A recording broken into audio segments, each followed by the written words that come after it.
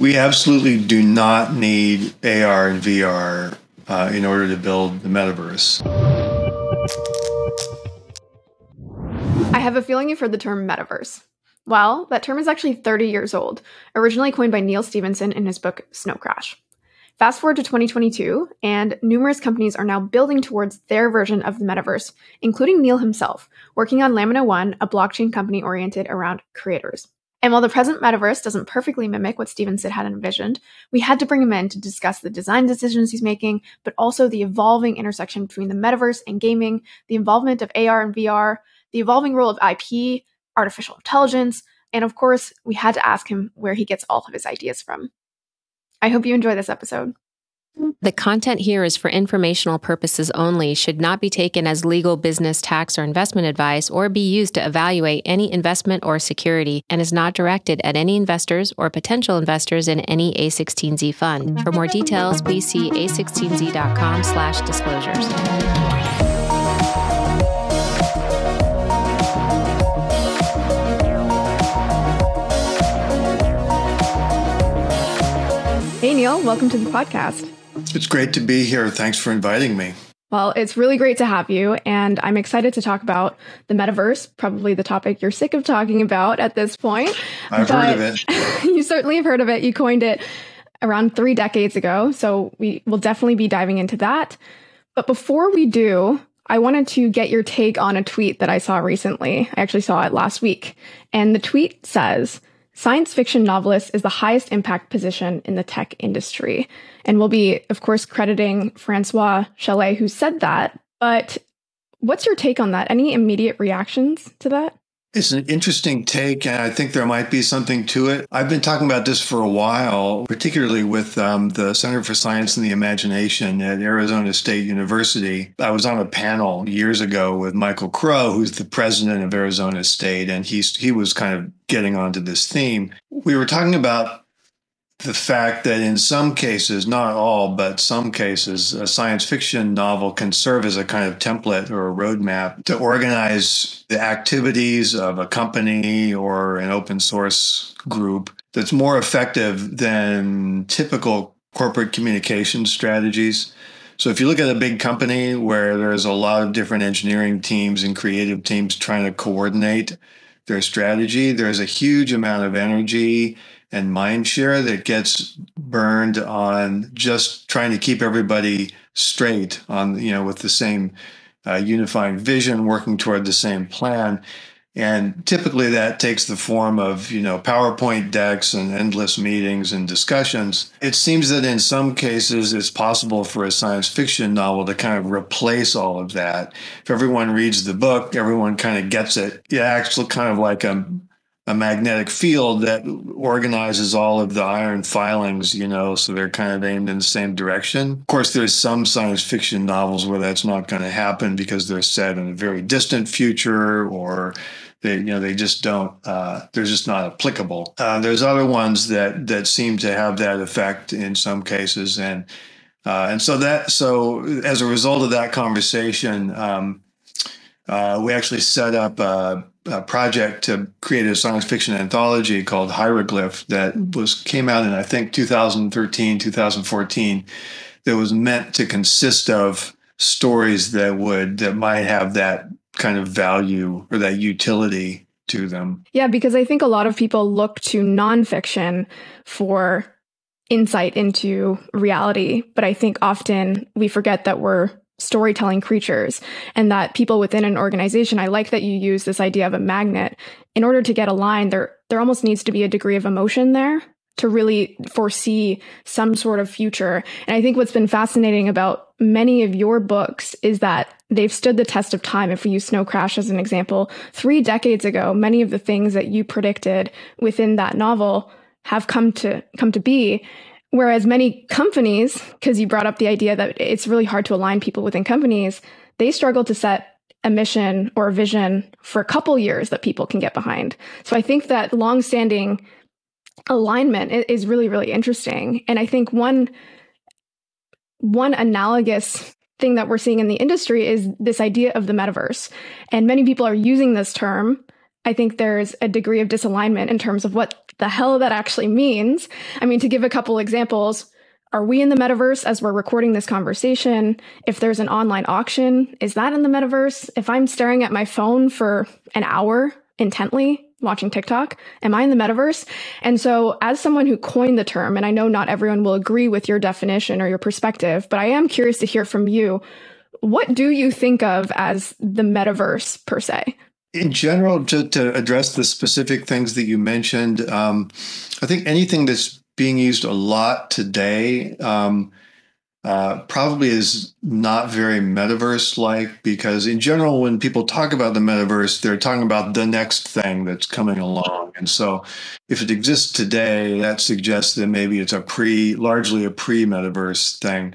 But there are some exceptions that we can talk about in certain kinds of games and other experiences that I think are kind of on-ramps. One of the most basic ones is, do we talk about the metaverse or metaverses, plural? And so my colleague, Tony Parisi, has got 7 rules of the metaverse. And rule number 1 is that there's only the metaverse. There's not a bunch of metaverses. So that, for me, is a strong indicator. If I see someone talking about our metaverse or a metaverse, I immediately begin to question whether they really got it. Whereas if somebody talks about what we're building in the metaverse, that gives me more of a warm feeling about what they're doing. And I think that's because a central idea of the metaverse, at least in the book, is that there is just one of them.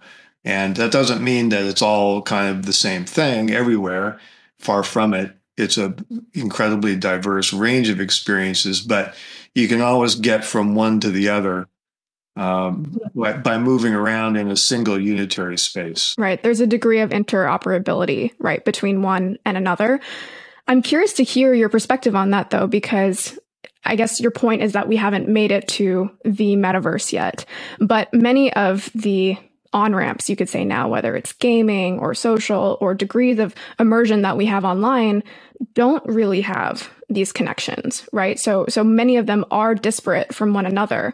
And so do you think that will change? I know we're going to get into your company, Lamina One, and I know there's other efforts by parties in quote unquote the metaverse space. I think there was a consortium of 37 companies recently that came together to discuss this. But to get back to the question, do you see this changing? Because this has not been the precedent in the last, couple decades. I do see it changing. There's not going to be one top-down big boss that says, here's how it's all going to work. It's going to be sort of ad hoc arrangements of people trying to work together. I think that the closest things that we currently can see to metaverse-like experiences are games like Fortnite, Roblox, Minecraft, where you've got a bunch of people running around in a space. They're all experiencing the same space at the same time. I mean, there might be shards, but the idea is there that you're going to a place and you're sharing it with other people. They've got huge user bases, and because of the revenue that those generate, and just the sheer amount of experience that those companies can rack up by running those operations from day to day. They're kind of the leading candidates for coming together to build metaverse type experiences. And I know that they're all actively thinking about this and how to do it. And I suspect that they're talking to one another about how do we build a bridge from our game or our experience to your game so that a person could go from one to the other. It may take some years to really come together, but I think it will come together. And, I'm excited to see it happen and maybe be part of it. I'm curious to know, though, if you think the incentives are aligned for that future to be the future that we move towards. Because if you think about it from let's say the game developer side, some of those game developers may have incentives to not want to interoperate, right? So to keep their users within their game and not move to another game.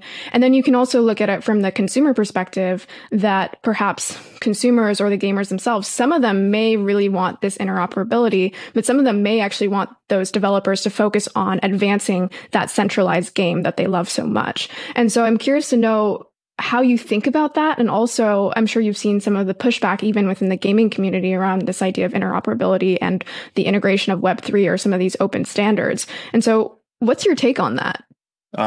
There's a kind of people talking past each other phenomenon where you've got game developers interacting with crypto bros on social media, and they don't always get along. Let's put it that's putting it mildly, right? So the game developer mentality for their position may be like this: I'm a game developer. I've spent my whole career developing an advanced skill set that I'm very proud of. It's very important to me, and building unified experiences for people to play in. And every aspect of the art direction, the sound design, gameplay, the backstory, the programming, the engineering, it's all just exquisitely tuned in to deliver a particular kind of experience. So when somebody shows up, wanting to bring extraneous things into my game, it's bad on two levels. And one is just that on an engineering level, to even suggest that kind of shows total ignorance of how games actually work. So it's kind of in the not even wrong category of bad ideas. And the other objection is aesthetic.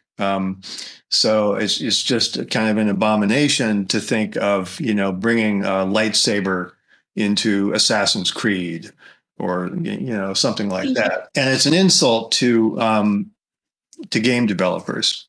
And it's reasonable for them to feel insulted by those suggestions. Games like that, maybe a little bit like a Ren fair. You go to a Renaissance fair, agreeing to step into a medieval world for a few hours because you dig that, you like being in that environment, and it's not acceptable to have kind of modern distractions in that environment. On the other hand, there's other games that are popular, extremely popular, which I've already mentioned, Fortnite, Minecraft, and so on. Those games are creative mashups by design. So you can go into Fortnite and you can see a 4-person team that consists of Iron Man and John Wick and Obi-Wan Kenobi and the Silver Surfer, and they're all running around playing together, and it's fine. It's no one has a problem with that because it's just part of the vibe of those kinds of games. And that vibe, that kind of mashup vibe, is explicitly what's described in the book Snow Crash as, how the metaverse kind of looks. There is a future for interoperability in the context of those mashup style games. And that it's out of those kinds of games that we'll begin to see interoperability. That doesn't mean that it's going to be mandatory or that, every game somehow is going to be compelled to allow extraneous garbage into their finely tuned, beautiful worlds. And indeed, as you pointed out, the people who love those games and play those games would hate that. I play a lot of Valheim myself, and it's a beautifully designed game that's a coherent world, and it would be extremely irritating for somebody to show up, in that world with a blaster and start, vaporizing me and my Viking buddies. So I think we can have both, and that a lot of the controversy that we've been seeing the last year or so on social media, arises from kind of this friction between the sort of almost ideological commitment to crypto and interoperability that you see on the part of crypto bros clashing with designers who think it's stupid on an engineering level and kind of an abomination on an aesthetic level. Yeah, I think it's really important that you're bringing up the engineering side of this, because it's not just how we want these worlds to look, but also how they align with our engineering capabilities. And of course, one way that these games are advancing is through augmented and virtual reality, or at least some of them are venturing into these new worlds. I'd love to hear your take on the importance of that, whether these metaverses do need to be in quote unquote 3D, or whether actually many of them can survive and continue to thrive in the two-dimensional world that many people are participating in, because that really is the world that many of us are used to, right? Staring at our phones, staring at screens. And many people, even though they're not truly immersed, right? They're not in the third dimension, they feel quite immersed still. They feel like, they stop playing their game after 5 hours and they feel like they've truly been in another world. So what are your thoughts on the level of immersion required for this quote unquote metaverse? We absolutely do not need AR and VR in order to build the metaverse. And 30 years ago when I wrote the book, I had a different view of it. And so I assumed that it would be all about goggles. A lot has changed since then, and we've all learned a lot. Doom came out the year after Snow Crash was published. And it's kind of almost hard to remember a time when there weren't games like Doom, meaning games where your screen is a flat window into a three-dimensional world.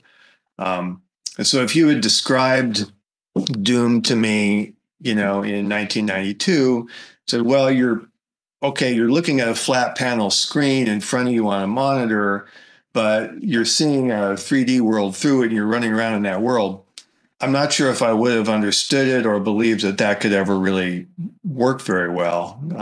But now, fast forward 30 years, the day-to-day world that we're living in is one in which billions of people routinely access three-dimensional spaces through rectangles on two-dimensional screens, be they, the screen of a laptop, or a phone that you're holding up in front of your face.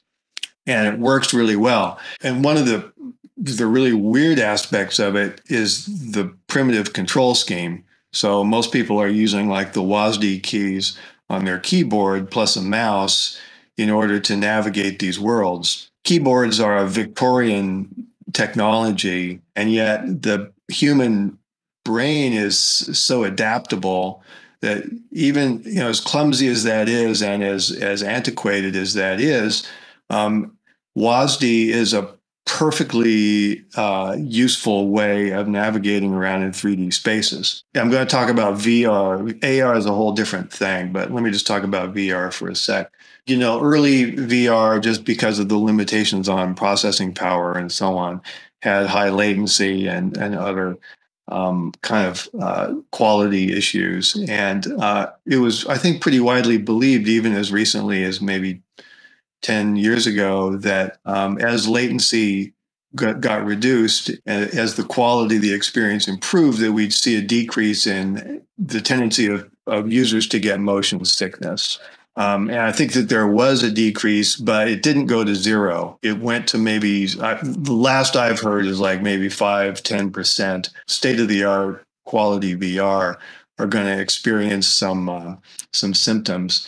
And in fact, I was playing a 2D video game just the other day where my friends and I turned on a new feature and we all had to stop because we were getting motion sickness. So imagine if you were trying to popularize television in the 1950s and you said, we've got these great programs, we've got I Love Lucy, we've got the Ed Sullivan Show, entertainment for the whole family. 5 to 10% of you are going to end up throwing up into a wastebasket, after half an hour of watching this. That's a really high bar to commercial acceptance of entertainment technology. For AR, it's just a different thing. I mean, by its nature, when you're in an AR experience, it is, or it should be, somehow tied to the environment you're sitting in. Because if it's not, it's just VR. It's just kind of bad VR. One of the most fascinating things I ever did was trying to make content at MagicLeap, where everything that we built had to be aware of, in some sense, what was in the physical environment and be reactive to it.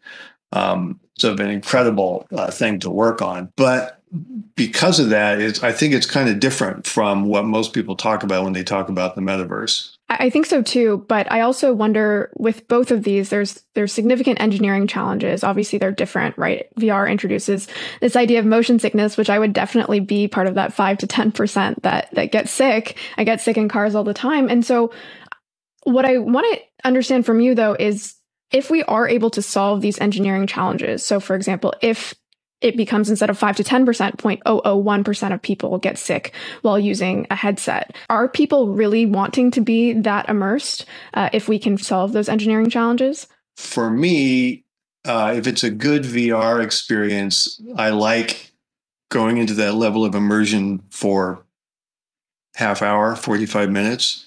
And having a really intense experience. Beyond that, just the experience of having this thing on my face, not being able to see my real environment, not being aware of what's going on, being kind of socially isolated from the people around me, adds up to something that, for me, is a relatively brief experience.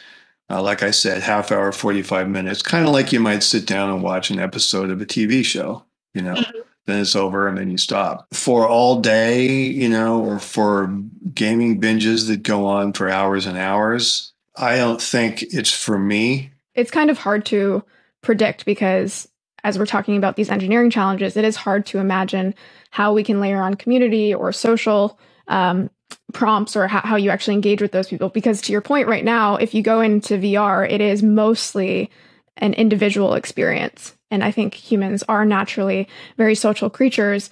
I want to ask you a question about, you can apply this to AR, to VR, or even something like a Zoom call. But something that I've noticed is that as people create these new virtual worlds, many different sorts of those virtual worlds, what they tend to do is apply the physical world and digitize it. So let me give you a couple examples. So if people want to create some sort of social engagement structure for work, they create a digital happy hour, which is just a bunch of people in rectangles on a Zoom screen. Similarly, if they want to create real estate within quote unquote the metaverse or some sort of gaming engine, it looks a lot like a house in real life, even though maybe you don't need a roof, there's no rain, there's no snow, right? Well, it depends what's coded into that world. But something that is important to note is that these digital worlds don't have or don't need to have the same structures as the physical world. And so do you think there's something that people are missing maybe in terms of the wonder, the opportunity, the ability to actually go without the constraint of the physical worlds, to get rid of gravity, to get rid of how large that world is, right? Like a lack of scarcity. So do you have any thoughts there? Because something that I found very interesting about Snow Crash was that it was this vast digital world, but there were certain things. There were I think there was a limit on height that people could be, but mostly there was not the same level of restriction as we have in the physical world. Yeah, I mean, it's going to vary from experience to experience. I do think that almost any plausible metaverse that I can think of, there's going to have to be some understanding around the size of avatars. It just doesn't make sense, and it doesn't work if you've got some avatars that are 100,000 times bigger than others. People will break that rule and come up with experiences where that rule doesn't apply. But if it's too far outside the bounds of a kind of unified experience and nobody knows what to expect, nobody understands what's going on, then I think you're going to see a rapid fall off of interest. You're going to see spaces that are appealing to pretty small number of enthusiasts, but are less interesting or might even be actively off-putting to the mass audience. I mean, Tim O'Reilly has said that a good way to think of the metaverse is that it's a communications medium. Any communications medium is trying to reach the broadest possible audience. That's why That's why TV is the way it is. That's why movies are the way they are. The things that you're talking about, like buildings that are realistic and have roofs and ceilings, you're totally right that we don't need those things, in the metaverse. But it is what people are used to, and it makes people feel comfortable to be in a space where there's a roof over their heads. There are some evolutionary psychologists who've proposed that early humans evolved in a savanna environment. So it's got open space, open grassland where you can see for a long way, but it's got trees. They're not densely packed together, but there's sporadic trees that you can go and you be in the shade or climb up to get away from predators. That's an environment that we tend to reproduce in our built environment. I think people are comforted by shelter, by the feeling of privacy that you get when there's some walls around you, there's a roof over your head. So we're going to see those forms recapitulated in metaverse experiences that are geared towards drawing in a mass audience. But clearly there's no limit on what you could build, what you could imagine. If you're just trying to follow your own personal aesthetic or appeal to a kind of a smaller, like, cult following. You have spoken to this idea of trying to attract the masses, which I think is true to some degree with consumer applications of gaming, AR, VR. But as you mentioned, you've worked at MagicLeap for quite some time, or you did work there. I think you were the chief futurist or something like that. Very cool title. What did you learn there? Because they seem to have pivoted now more towards commercial enterprise. What did you learn there about the potential applications outside of maybe the consumer lens and where some of these technologies can be applied to solve other problems?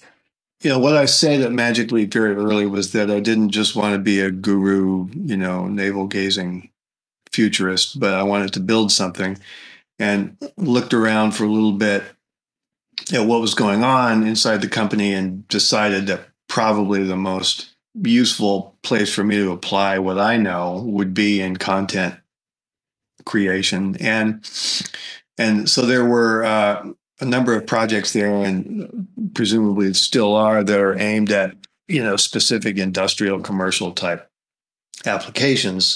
Just like you said, 99% of my time was spent building applications that were aimed at just sort of a general audience and meant to be, entertaining, fun in some way, as opposed to the commercial industrial stuff. You do have to solve a lot of the same problems, regardless of whether you're making a commercial product or an entertainment product. You're building an experience in a game engine. We used both Unity and Unreal at different points. For it to work, the game engine, the environment, the level has to be populated not just by imaginary entities that you drag into the scene, but by stuff that's actually in the user's environment, that the system recognizes through machine vision and kind of creates in the world. So there's a loop that's running all the time where the cameras on the device are scanning, the cameras and other sensors on the device are scanning the environment and trying to figure out what's what. Like, okay, there's a flat thing down there, it's probably the floor. There's a flat thing over there, it's probably a wall. There's a window, there's a door, and, building up from that, you can make these systems more and more sophisticated and capable of recognizing more objects. But each one has to lead, or should lead, to a mesh, an asset being put into the level that your AIs or whatever are navigating around in. So that kind of base layer of functionality is to a large extent built into the operating system of that device. Building on top of that, we had to kind of create our own stack that started with engineering and sort of worked its way up to creative creative elements. A lot of the work that you did towards those creative endeavors for your project, how could you see those being applied to maybe some more commercial projects? I'm just trying to get the wheels spinning in terms of many people believing that these technologies are going to be applied to gaming, which is certainly true. And, maybe even they might have a qualm with that idea, with a lot of this technology only being applied to this idea of gaming. But I think there's a lot of potential, as we see with many technologies, for them to be applied in several ways, and ways that even the original creators didn't expect. I think one example that I've heard you give is that electricity was obvious to be applied to light, but electricity then generating electric guitars, less obvious. So are there perhaps less obvious things that you've been exposed to, or that you've started to think through, maybe even for a future book, in terms of some of these technologies being applied in ways that we might not expect? No, that's a great question. So I may have to think about it for a second. So for example, one of the two main projects that my team worked on at MagicLeap is called Baby Goats, and it simply populated your environment with baby goats that would run around. They would jump up on the furniture and kind of interact socially, but it wasn't a game. It wasn't like you're not trying to score 10,000 goat points and kill the goat boss. It was just an ambient kind of experience of these creatures running around.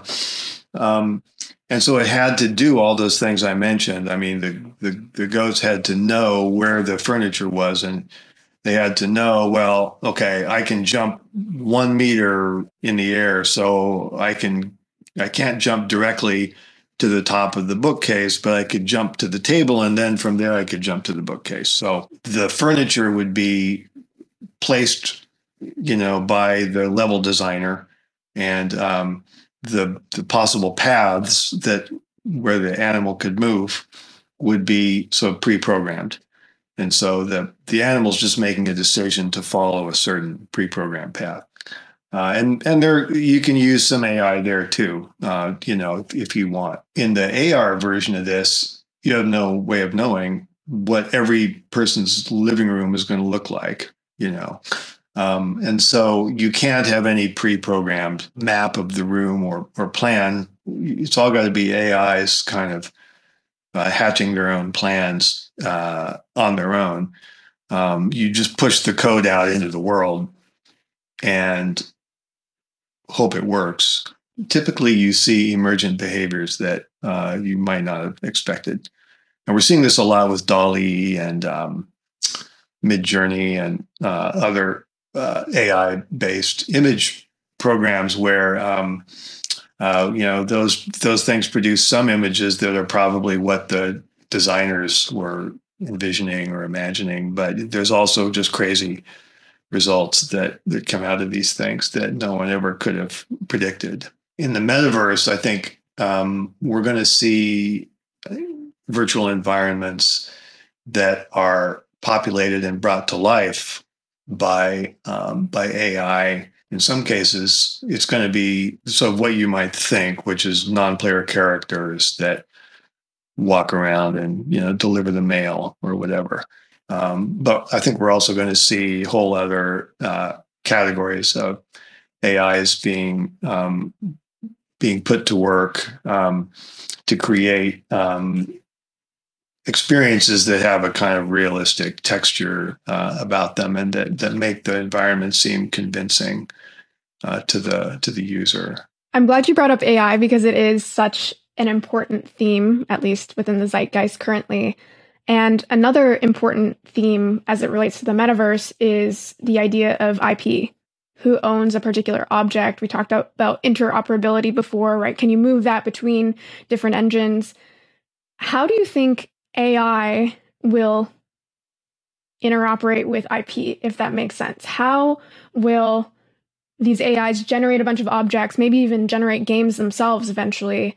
And then who owns those things?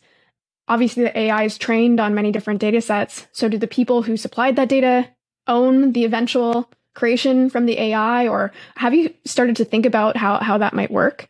My other co-founder at Lamina One, Peter Vesness, has actually been thinking a lot about this.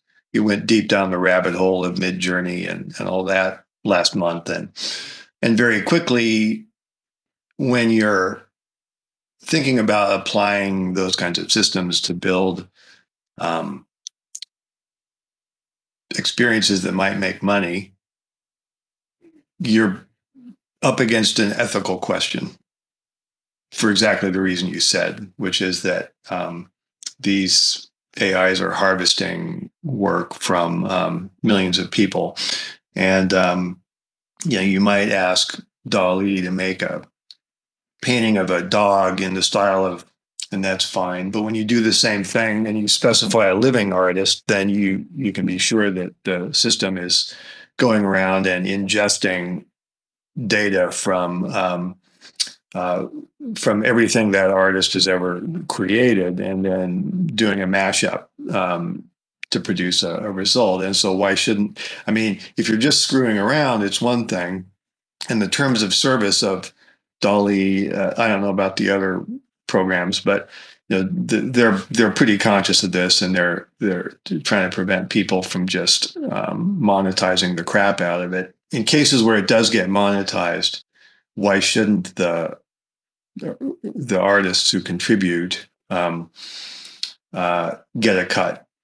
We've been talking to Shrapnel, which is it's a game that's being put out by a company in Seattle called Neon Machine. And it's a blockchain Web3 kind of game from the ground up.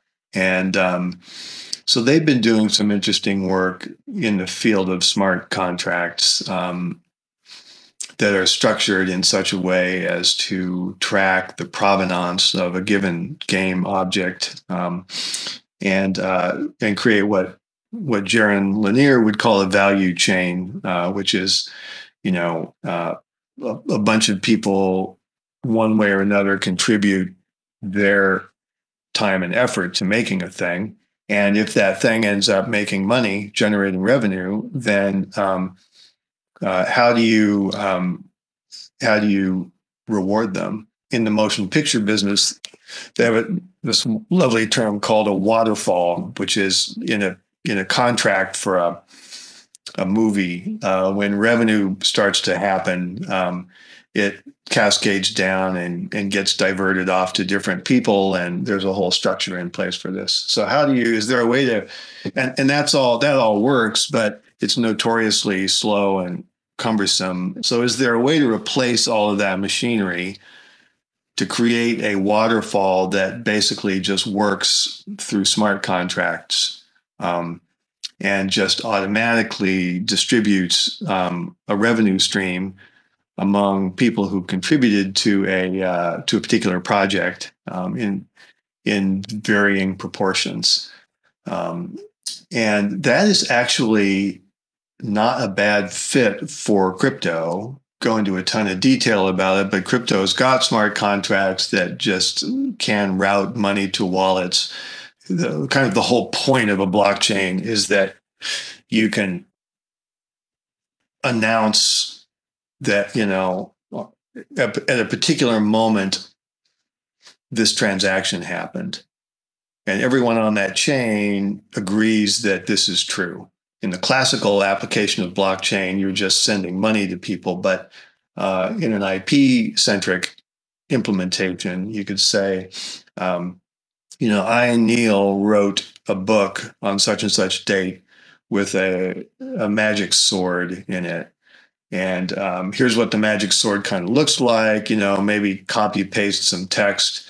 It's about yay long and it's sharp on one edge. And so that's an assertion that a creator could make that they had created this idea at a certain time, but it's a hell of a long way from being a game asset that can actually be used to create an experience.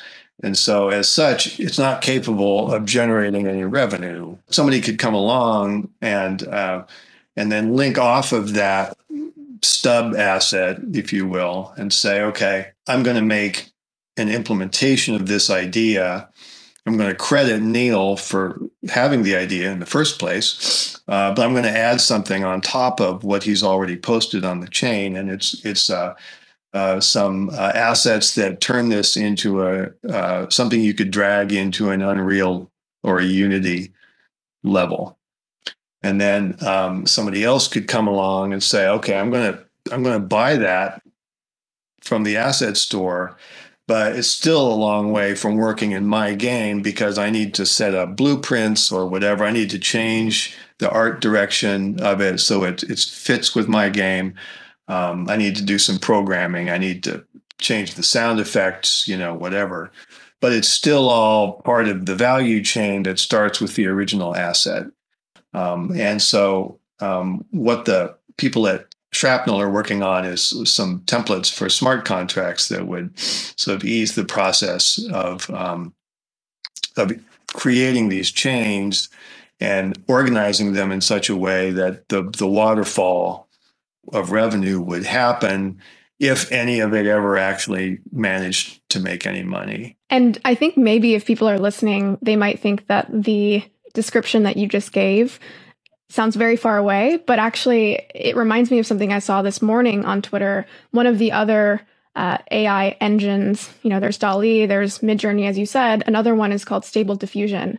And I saw this thread this morning of a bunch of Redditors who basically were using like clip art or very, very simple drawings. You just imagine like a circle, and we'll actually throw this up on the screen for people who end up watching this on video. And then they were using Stable Diffusion to basically take those and turn them into assets that looked like they were from a game, like really crisp, really, really high definition images of these creatures or whatever you might call them, these participants in a game potentially. And so this is the future, right? Is using these different engines to upgrade prior people's contributions. And I think you're right that you need to somehow articulate that value chain, because we're used to items in our homes. Like imagine the physical equivalent. If you had like a basketball and you said, I have this machine that turns this basketball into a car. That would be wild, right? But you actually can do some of this stuff in the digital world with some of the tools that are advancing, but you do need to know the value chain, as you said, who created what, and how did that lead to the next creation, which led to the next creation, and so on. So you also want a feedback loop that runs in the opposite direction. So somebody might come along, in my example, and create an implementation of my sword idea that I just hated. Either maybe they just did a really shitty job of it, or maybe they're just a troll who is deliberately trying to be offensive. And so in that event, I should have some kind of right of approval. And I have to have that. You can imagine situations like if I created, let's say, an avatar that looked childlike, it would be fine for somebody to take that and use it in a children's experience. But in certain other kinds of experiences that we can all imagine, sadly, it could be a very bad abuse of the of my creative work, let's say. And so if I've created such an avatar, I need to have the ability to say, you can't use my work in this thing that you're building. And because it's too much work to examine every possible site where something like that might be used, you need to go up one level and have kind of rating systems, let's say, or sort of third-party evaluators that look at sites, look at experiences, and say, I don't think you want your IP to appear on this particular site or to be used in the way it's being used. That's actually fascinating to imagine, because you do see the parallel of this with 2D work, right? A lot of these AIs are being trained on the whole of the internet, right? But then even prior to the AIs existing, you had many photographers, as an example, who in some cases were very protective over their work and had ownership of it and could determine where they wanted it or where they didn't want it. And then you also had the emergence of things like Unsplash, where you had creators who said, actually, I'm okay with this being utilized by anyone, anywhere. And you'll probably see the same phenomena happen with what we're talking about. But in the case where people didn't want their work utilized in places that they hadn't approved of, there were these third parties. I mean, there's sites that actually go out there and scrape the internet to find images that are owned by people that have copyrighted them. And then they go back to those individuals and say, hey, did you know that your work is being used on X, Y, and Z places? They're a little bit like extortionists in some ways, because they basically like hold the people who use them incorrectly accountable. But it's fascinating to imagine that some similar approach will be needed in this world of AI as well. And there's many other examples. I mean, I picked one that's kind of disturbing, but there's just routine. Let's say that that I create a piece of visual art and sell it to somebody in the expectation they're going to hang it on their wall of their virtual home or their real home, or just display it, for their friends and family. Then what if they turn around and use it as the logo for, a new brand of basketball shoe? They're using it in a way that I didn't anticipate when we set up the original deal, and it's all over the world. And maybe I should get paid for that, or maybe I should have the ability to say, I don't want my art used in that particular way. So there's a whole world of IP rights and licenses and so on right now is not being handled at all by the way NFT marketplaces are currently set up. And I think the next wave of NFTs is going to begin to feature some of these improvements, or I think they're improvements. Some people are going to hate this. Well, actually, I like that you brought up that you think they're improvements, other people may not think so. And I think technology is often viewed that way, right? That some people believe it's very utopian, some people believe it's dystopian. There's probably a huge spectrum where any given individual technology can actually be applied across the spectrum in positive and negative ways. And I think actually, even using your books as an example, Snow Crash is more of a crudely rendered dystopian metaverse, if we're going to use that term. Another one of your books, Bit World, has a more utopian vibe, you could say. It's more organic, more communal, more people building towards something, more consensus-based. I'm curious to hear from you, and feel free to loop in your new project, Lamina One. How do you think about building technology so that it is leaning more utopian, or maybe utopian is not the right word here, but how do you design technology so that it can be used for good? Or is it just a reality that humans will use all technologies for good and evil, and that's just something that we can't avoid? I think that is pretty much a reality, and people are endlessly creative in both good and bad ways, and how they use things. Snow Crash is absolutely a dystopian novel. It's also kind of making fun of dystopian novel tropes in a lot of ways. It's both a dystopian novel and a parody of dystopian novels. The technologies that are shown in it, with some exceptions, don't really have any bias for bad or good. Like the metaverse is a lot of what we see in the metaverse in the book is kind of garish and crude, but that's just what we happen to see. It's also shown in the book that Hiro has got a beautiful home in the metaverse, kind of Japanese style home that is exquisitely rendered, and it's a fine work of art. And Ing, the character of Ing, has also got a beautiful home of his own. So another example would be Earth. So there's an application called Earth in Snow Crash that, has a lot in common with Google Earth. It'd be silly to say that because Earth was described in a dystopian novel that it's an inherently dark or dystopian kind of application.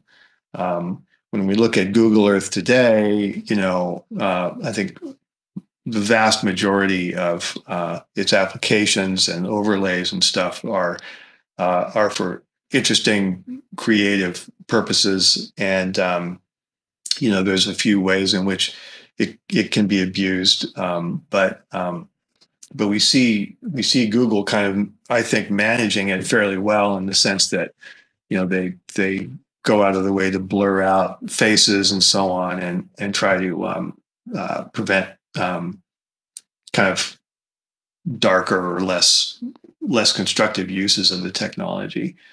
There's not like built-in biases towards bad or good, but I do think that that one really important bias, technological bias, that is kind of baked in to current social media has to do with the revenue model. I don't think that this was like evil people coming up with an evil scheme. I think that just engineers saying, okay, let's give people more of what they react to. So as we all know, I think we all understand now, social media platforms tend to have built-in feedback loops that feed people more and more emotionally powerful content, regardless of whether that is constructive. And the reason that they have to do that is because that is their revenue model. I think now that we've learned that maybe we can avoid recreating that in the next wave of metaverse development, by thinking about how these experiences are going to make money. What I'm hoping is that we'll end up with a revenue model that's more obvious and transparent. Do you think that people will opt into that revenue model? And I ask this because I think you're right that social can be hindered by its revenue model, by its nature. I mean, just the fact, I'm sure you've heard the saying, if you're not paying for a product, you are the product, right? And so I think maybe the awareness of that phenomena will increase over time, and maybe some people will opt into other revenue models. But there's a reason it works. And, if we use social as an example, many people gravitate towards these large social platforms because that's where you can have a platform. That's where you can reach so many people. And the masses, for the most part, have okayed this idea where they are giving up certain privacy rights. They are giving up certain aspects of their information in order to not have to pay for things. So do you actually see that reversing as people? Is it an awareness thing, or how do you actually imagine a revenue model that you can get the masses to opt into that is not an ad-based model? It's a really tough thing to turn around, just because it's the attraction of free stuff is so powerful. There's kind of an analogous phenomenon in games, casual mobile games, where at a certain point, it just became the expectation that games would be free. Sometimes that means you have to watch ads, which is it's annoying, but it's a transparent kind of annoyance. You understand how the commerce the wheels of commerce are turning underneath that experience. But in other cases, it's these games kind of become like slot machines, where they're using kind of applied, behavioral psychology to make people want to keep punching in their credit card number and spending money. The attraction of free stuff is incredibly powerful, and it can lead to all kinds of negative social effects. And it's like, I wish I had an answer. The person who I think has done the most useful thinking about this has been Jaron Lanier. And, we talk about this all the time. He's got ideas for structures that would be analogous to labor unions, where, right now, the way social media works is if a bunch of people all volunteered their time to build a car, and then the car company sold the car and made money off of it, which is it's pretty amazing that people are willing to do this. The idea that Jaron's working on is one in which you would join up with a bunch of other people with like-minded, similar interests through collective bargaining, essentially sell your data to a social media company. There's ideas out there, but fighting the draw and the power of free stuff is incredibly difficult. Yes, I think we can all empathize with that. I can't tell you the number of times I've gotten an email that something was free and I've wasted my time on it. And the thing that I got free was something I never even wanted. So yes, for things that you do want, connection, community, etc., that you get through these applications, it's no wonder that that is a very, very tough phenomena to adjust so many people. That brings us to your new company, Lamina One. So you are actually participating in trying to build the infrastructure that may change some of these dynamics. So from your website, it says, Lamina One is a new attempt at the base layer for the open metaverse that privileges creators, technical and artistic, one that provides support, spatial computing, and a community to support those who are building the open metaverse. Can you share a little bit more about why you're choosing to build Lamina One and why you've made some of those really, really concrete design decisions like building on the blockchain? So, I mean, I think I've already hinted at a lot of this in the earlier parts of this interview. So a lot of what I've been talking about is all kind of rolled up into Lamina One. But I mean, for those who don't track crypto stuff, a layer one blockchain just means a new blockchain. It can be built using new code, new technology. In other cases, it could just be a clone of a fork of an existing chain, or a combination of both. But the idea is that if you use an existing chain and build your stuff on top of it, you're essentially going along for the ride with whoever sort of runs that chain. You don't have a say in how it's organized and what engineering characteristics it has. But if you start your own layer one chain, you get to control that. You get to build in the features that you want for your particular application. Bitcoin was the first layer one chain. Ethereum came along later. It's a separate layer one chain, but it adds features that weren't present in Bitcoin. We think that that kind of the next wave is going to be metaverse applications. We think that cryptocurrency and fiat currency, in other words, old-fashioned non-cryptocurrency, they're both going to be used in the metaverse just as they are in the real world. And because they both work and they're so good for different things.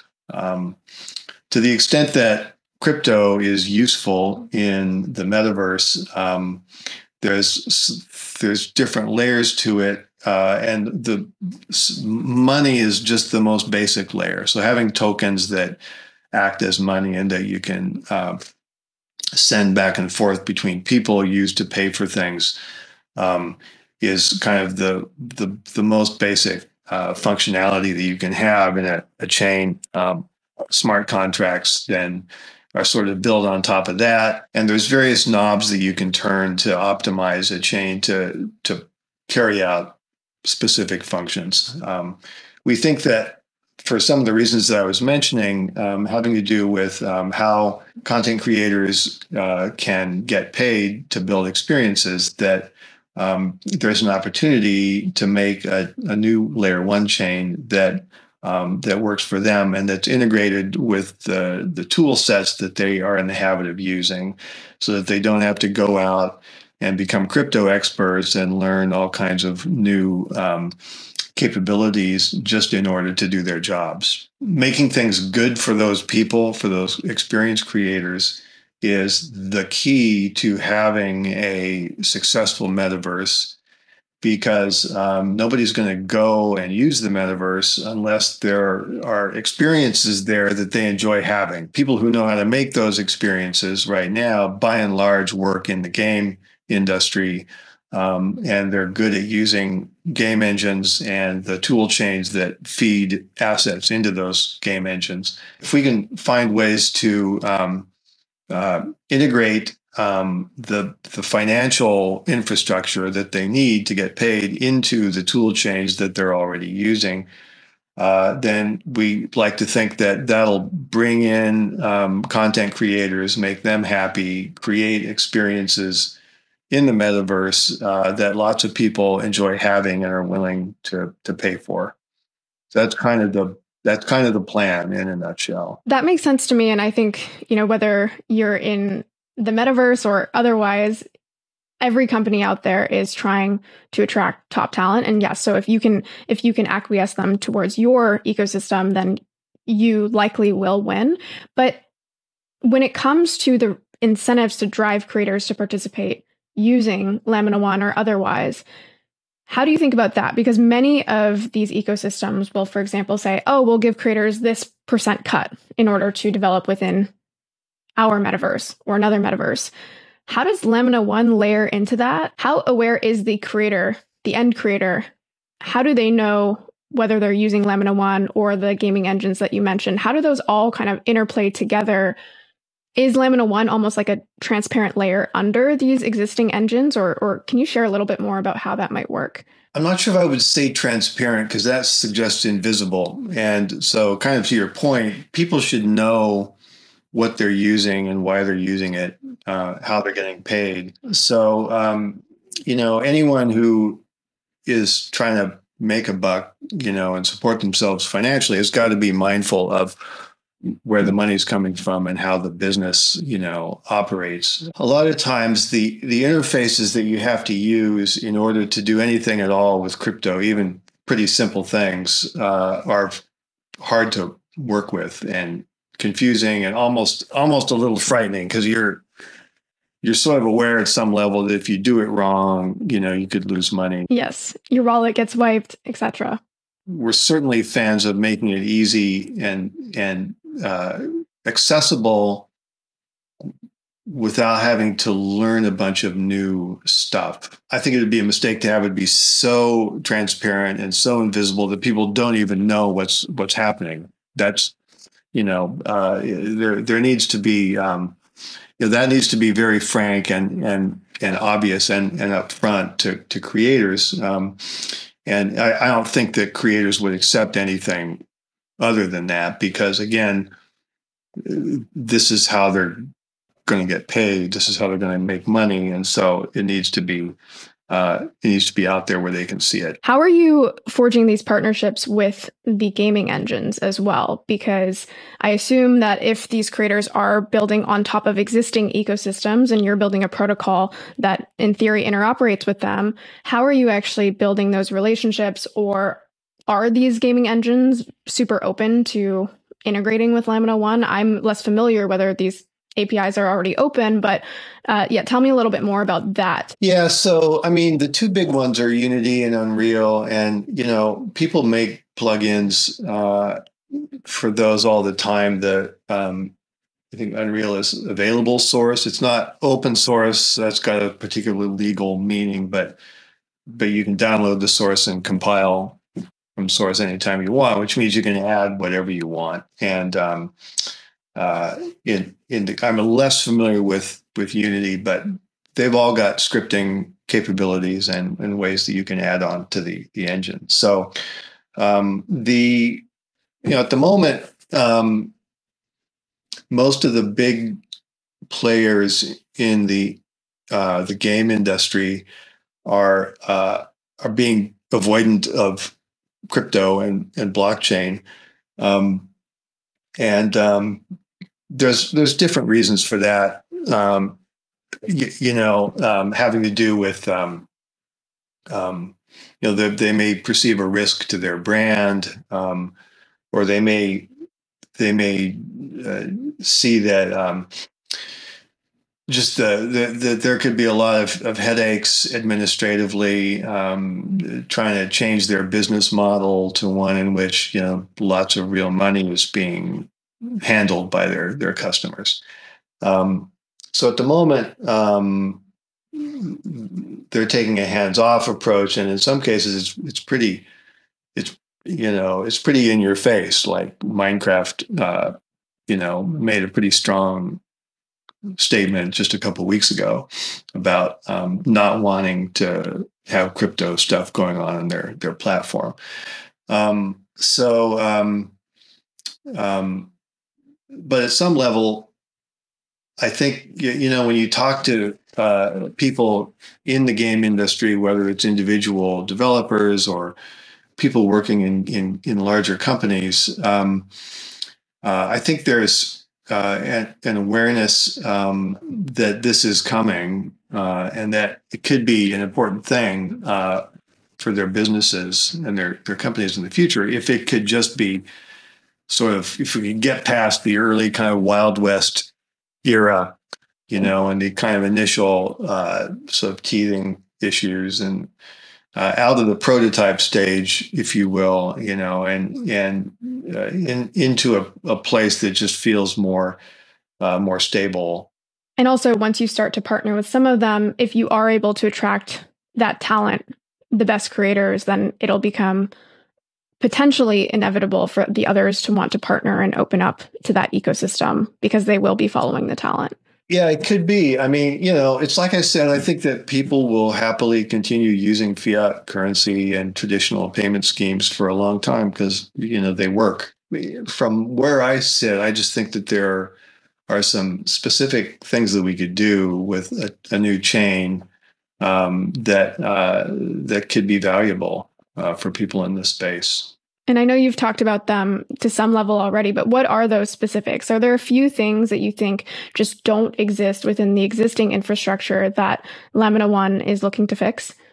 Well, the big one is, I think, the notion of value chains. I went into some detail about that before, so I won't rehash it. But existing payment systems can be really cumbersome. If I hire someone in another country to make a skin for me in Roblox, and pay them some money for that. Well, does that mean I need to 1099 them? Do I need to fill out, paperwork in some other country to, make sure that everything's properly squared away? In a kind of 20th century or 19th century economy, it was okay if you're a large company, you just put up with that burden of paperwork. But on an internet economy where there's constant transactions happening all over the place, you want something that's a little more fluid. And I think cryptocurrency can definitely provide that. Likewise, I described the way contracts work and waterfalls work in the entertainment industry. The Hollywood legal industry is something that you cannot believe until you've seen it. Just the size of it and the number of people who work there and the complexity of the structures that are created and managed, and just the number of minds that spend their days working on this stuff. So if all you're doing is punching out a few blockbuster movies and handling the revenues from those, then that's a manageable situation and it works. I mean, lots of people are not happy with how it works, but it totally works. People are making money. Movies are getting made. But creating complicated experiences in a virtual world is not going to be like that. It's not all stovepiped into specific, big budget projects. It's assets going every which way and appearing in different places. And so trying to track all of that and make it work as a business using conventional Hollywood legal and accounting procedures just doesn't sound realistic to me. It won't work. Doing it with a new chain that's optimized to handle those kinds of transactions, I think seems like a reasonable idea. Yeah, I think so too. I think another design decision that you made with Lamina One, which seems to be not adjacent to the things that you just discussed, is also to make the chain carbon neutral. Can you speak to why that design decision was made? I mean, we started talking about this Lamina One just a few months after I published a novel, Termination Shock, which is all about global climate change. So it would seem weird for me to publish that novel and then a few months later announce a chain project that's going to be putting carbon into the atmosphere. Now, there's again, for people who are not crypto dorks, I should explain that old school Bitcoin uses a system, underlying system called proof of work, which relies on solving complicated math problems that inevitably consume a lot of energy. And so it is terrible from an energy standpoint and from a carbon footprint standpoint. Newer chains, by and large, are going to a completely different system called proof of stake, which is orders of magnitude more efficient. So on a modern chain that uses proof of stake, if you're using this for kind of routine transactions, the carbon footprint really is no worse than what you're already doing anyway. If you drive your car around or turn on your air conditioner or, take a plane flight. In proof of stake systems, which Lamina One will be, it's not that bad, but it doesn't matter. You're still at some level responsible for putting some carbon into the atmosphere. So what we're going to do is design the system. And this is one of these things that you have the power to do if you do a layer one chain as opposed to piggybacking on somebody else's chain. The system is going to be designed in such a way that in order to participate, to operate a node, you need to demonstrate that you've bought a certain number of carbon credits from a legitimate company. And that's a whole topic unto itself, because there's a lot of different companies out there pushing a lot of different carbon credit schemes, and some are more legit than others. So there's actually multiple ratings agencies now that all they do is look at these systems and try to figure out which ones are good. So that's, it gets a little complicated on that level. But we're going to do that because it's the right thing to do.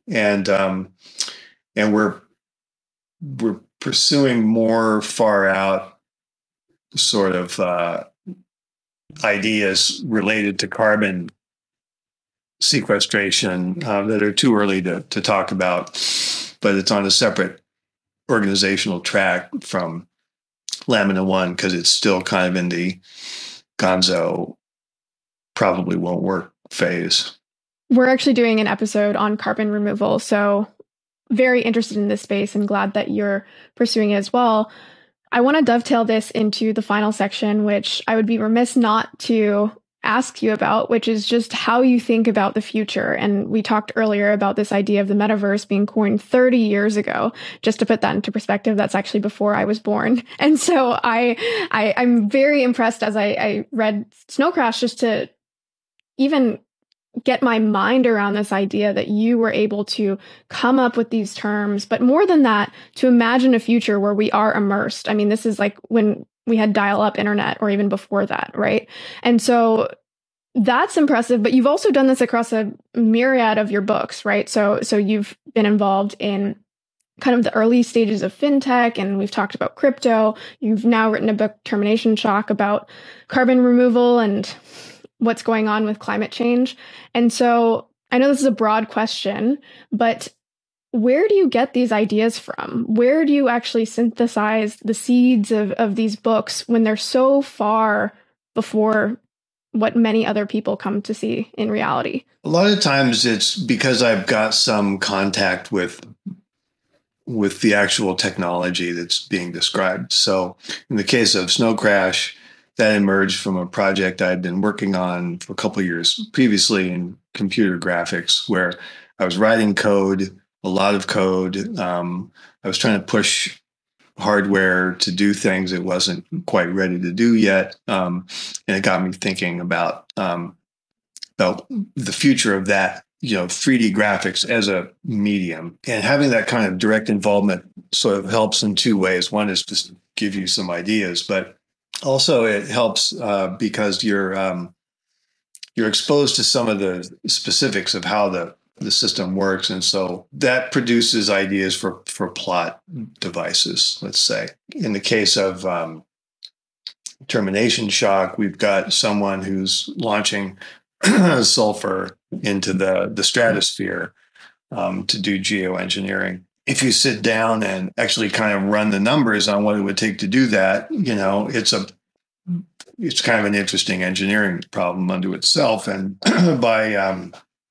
by thinking through some of the engineering details, you can come up with ideas that if you were just kind of freestyling might not occur to you. I want to ask you about one particular example because I found it fascinating. I've been lucky enough to work remotely for, I think, around 7 years now. So I felt like I was before my time. Now many people are doing this. One of my favorite quotes that I found in Snow Crash is Hiro basically saying that a particular video game job was managed by the Nipponese, which means that all of the programmers have to wear white t-shirts and show up at 8 a.m. and sit in cubicles and go to meetings. And I just reflected on that. And I thought, again, this was written in the early 90s as something that was not the focus of the book at all, but another one of these hints towards where the world was going. So using that as an example, like, where did that inspiration come from? What did you notice at that time when you were writing Snow Crash that maybe many other people did not see? 70s, 80s was a period of time during which so the Japanese economic miracle happened. So in the oil shock of 1974, suddenly people started buying smaller cars. And the Japanese car industry just went through the roof and became really valuable. And so people became kind of fascinated by their management approach. And so, you'd see these documentaries about the factory workers showing up at a certain time and doing calisthenics, before they went to work. So that was on people's minds, in the 70s and the 80s. In my particular case, because of the project that I described to you, I ended up working alone from home for a couple of years. I mean, I was a writer to begin with, but also just the coding project that I was working on was just me alone doing all of it. And so, and it was also I wasn't the only person kind of operating in that mode, because this was still the era of kind of the lone hacker who could single-handedly produce, a gigantic system that actually worked. But you could see that era was coming to an end. We're heading in a direction where the individual lone hacker won't be able to keep up with large organizations pretty soon. And so for me, from a storytelling point of view, that gives me a few elements that it's just immediately obvious to me at that point that this is a really powerful combination of elements that I can use to define my character. So he can be one of the lone genius hacker who's really good at that. He specifically sees himself in contrast to the kind of regimented style of a certain kind of workplace, which wouldn't ever work for him.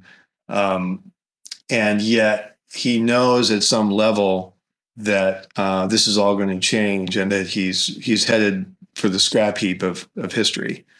So on his business card, Hiro identifies himself as the last of the freelance hackers. He's the last of his breed, and these are all very romantic ideas. They're tropes from literature and storytelling that are known to be effective and not original to me, but sort of combining them in that particular way made it possible, I think, to do kind of a new twist on an old story. Your answer was more complex than I was expecting, but also that even though the book was written in the 90s, you were looking decades before that at themes that had emerged leading up to that. And so I'm curious. It was written in the 80s. Oh, it was written okay. in like 89.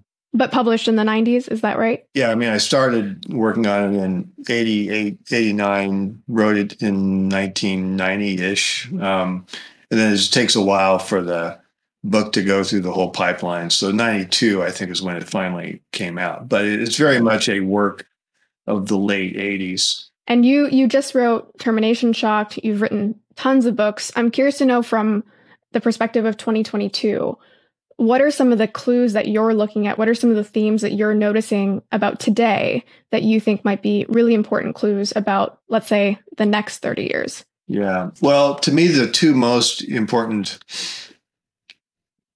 things that are carbon and the polarization of society, and the way that polarization is being fostered and kind of weaponized by bad actors who benefit, from that polarization. And so those are both things that we've talked about during this interview. And as I said before, like, I kind of don't know what the answer is on polarization. I mean, there's a lot of people thinking about this and writing about it now, and writing some really good stuff. I was just talking the other day to Anne Applebaum, who's written a book called The Twilight of Democracy, that's on these themes. Really great book describing her personal experience with growing polarization.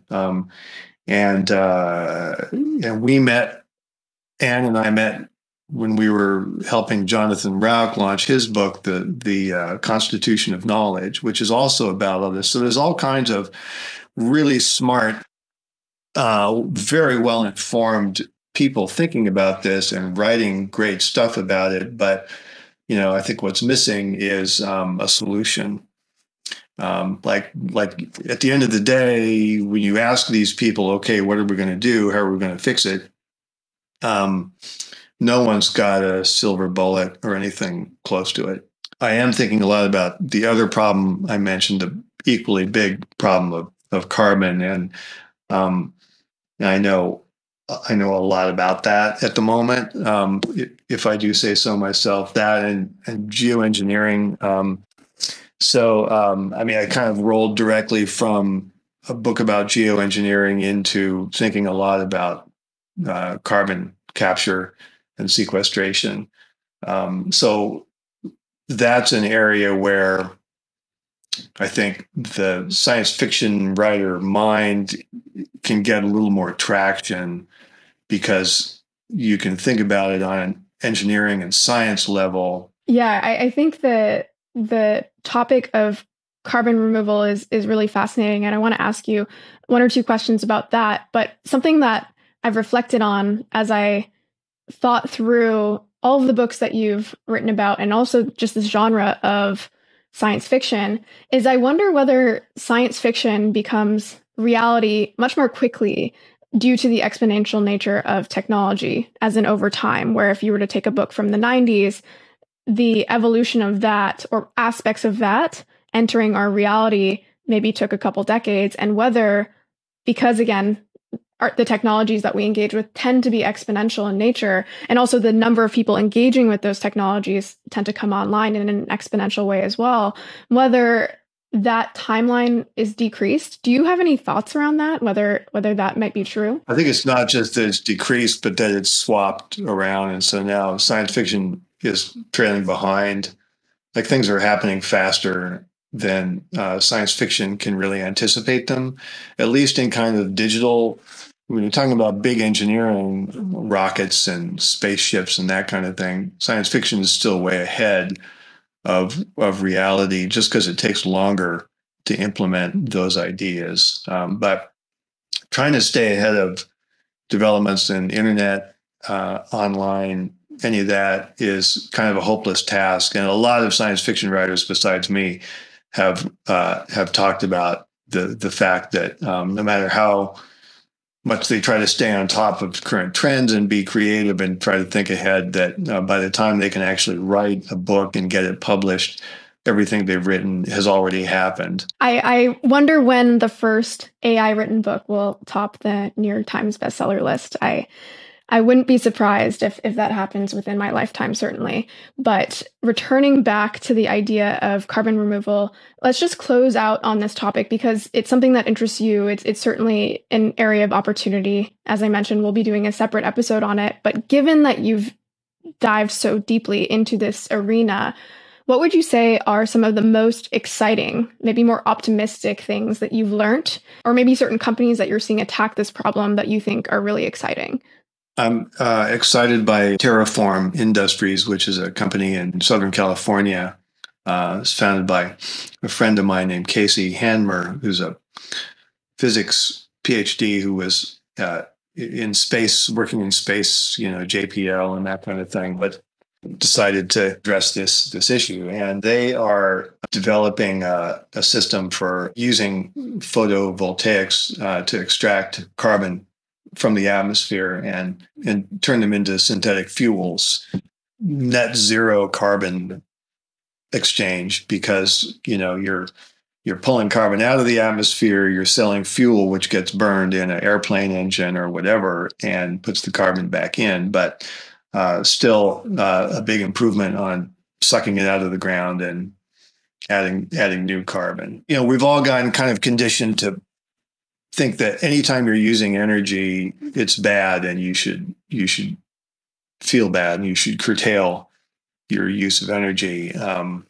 That's only true, really, if it's energy produced by burning fossil fuels. Energy from renewable sources, and particularly photovoltaics, isn't hurting anyone. And the cost of making photovoltaics is coming down.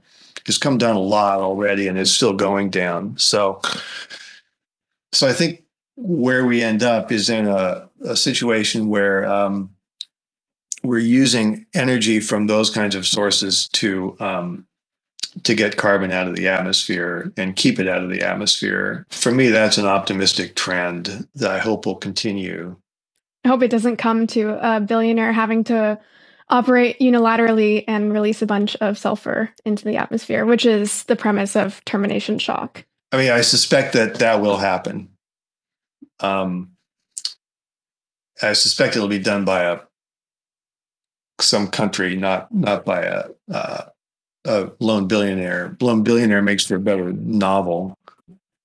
Country is a more realistic possibility. But when you look at the threat posed by so-called wet bulb disasters, where the temperature and humidity become so high that humans cannot survive, we could see very large fatality numbers in certain parts of the world. So why wouldn't such a country want to put some sulfur into the stratosphere to cool things down? It's a tourniquet. It's the emergency thing that you do on your way to the emergency room to get a real cure. And the real cure is going to be carbon removal.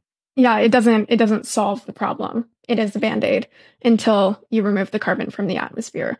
Well, Neal, I want to say thank you for taking so much time throughout this interview. I think you've inspired a bunch of people with your work, but also I think it's extremely important to note that you are a builder in this space. You have been for many years, whether it was at Blue Origin, MagicLeap, now with Lamina One. And I think many people are excited to see what Lamina One brings to the space, whether it really can build a better ecosystem for creators, whether we can use some of these design decisions to make a more interoperable, more fair, more equitable ecosystem for the people participating within it. So yeah, I just want to say thank you again for taking the time here. Well, it's been my pleasure. I really enjoyed the interview, and thanks for being so well prepared and asking good questions. Yeah, I can only hope that maybe one day we get to play with your GOAT AR application. Is that ever appearing in the world?